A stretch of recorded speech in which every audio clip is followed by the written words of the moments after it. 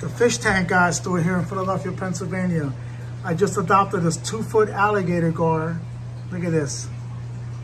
Styles is excited. 2-foot long alligator gar, just adopted him. He came out of a 180-gallon tank. He's in a 120-gallon tank.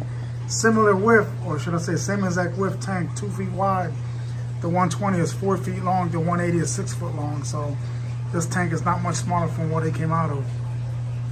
Now to find him a nice big tank, a nice 300-gallon would be nice for him. A tank about 3 feet wide, or a pond.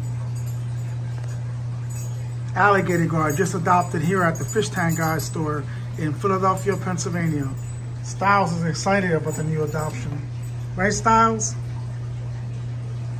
I told Styles be careful, he's gonna bite him.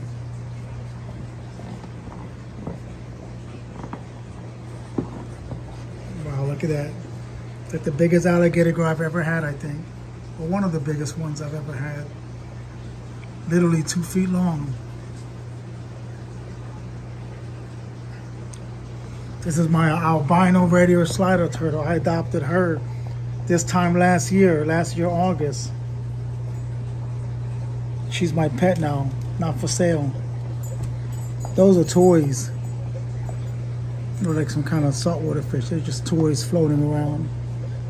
I hope the alligator gar don't try to eat them. They're plastic. The Fish Tank Guy store here in Philadelphia, Pennsylvania. If you have any fish or turtles you can no longer care for, I can adopt them and find them a forever new happy home. The Fish Tank Guy store here in Philadelphia, Pennsylvania. You can also follow me on Instagram as the Fish Tank Guy store, on YouTube as the Fish Tank Guy store, on Facebook as the Fish Tank Guy, and on Twitter as the Fish Tank Guy.